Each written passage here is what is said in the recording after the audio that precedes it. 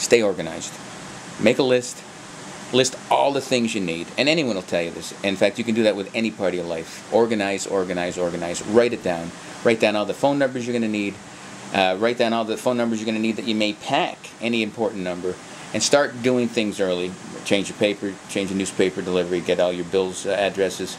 Do check out movers, get your post office address change, your forwarding address.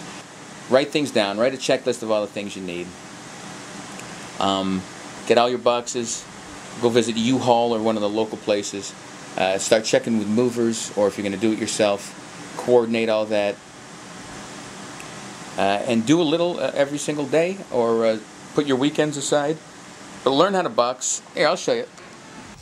What I like to do is you make them yourself. You get this tape right here. This is the best tape, this green tape. See this stuff?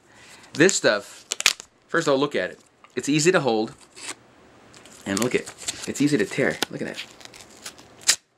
It tears right off. That other stuff, that clear stuff that you pull off, and it always comes off the plastic, and it's got the teeth on it. You're always cutting yourself. This is the best stuff. You build your boxes, and you make sure you have enough boxes. See, here's more.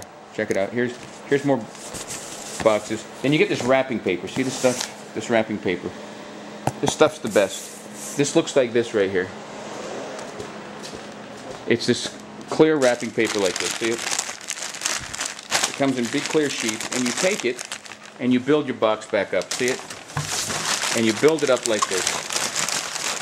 And then you make sure that all the boxes are solid on the top. See this? So that you can stack on them.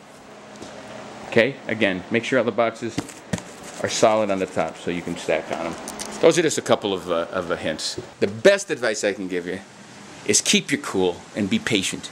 Because if any time you and your wife, you and your spouse, you and your significant other, you and your family and friends have an excuse to get snippy with each other, it's when you move. Why? Because look at this place.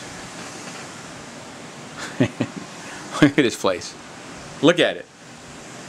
It's a mess. Your routines are shot. I'm a routine-oriented guy. Your routines are all messed up. You're in a constant state of flux, a state of transition. You're halfway out of this house, and you're halfway into that house, but you're halfway to nowhere. You're in limbo. So keep your cool.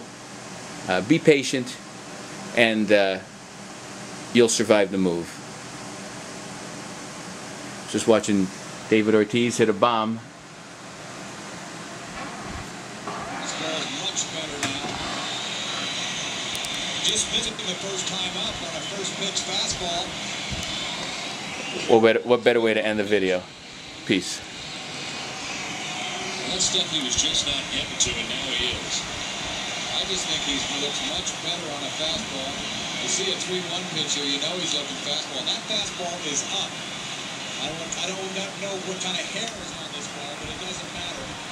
He's getting to a high fastball, and he finally pulls a ball that we haven't seen in a long, long time into the Marlins bullpen.